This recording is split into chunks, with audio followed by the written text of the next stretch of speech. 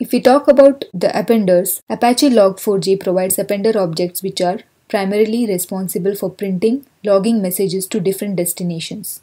It could be files, sockets, NT event logs, etc. Each appender object has different properties. The first one would be layout. Appender uses the layout objects and the conversion pattern associated with them to format the logging information. Target property, it may be a console, it could be a file or another item depending on the appender. Level, the level is required to control the filtration of the log messages.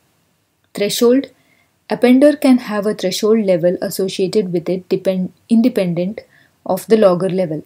The appender ignores any logging messages that have a level lower than the threshold level. It is the same as setting the level parameter which we use for setting. Filter. The filter objects can analyze logging information beyond level matching and decide whether logging requests should be handled by a particular appender or ignored.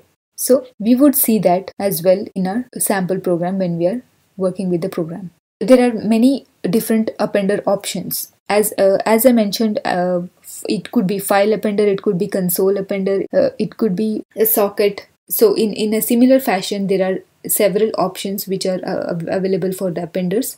It could be async appender, it could be console appender, it could be JDBC appender, it could be socket appender. So all of these appenders I would be providing the list so you could go through that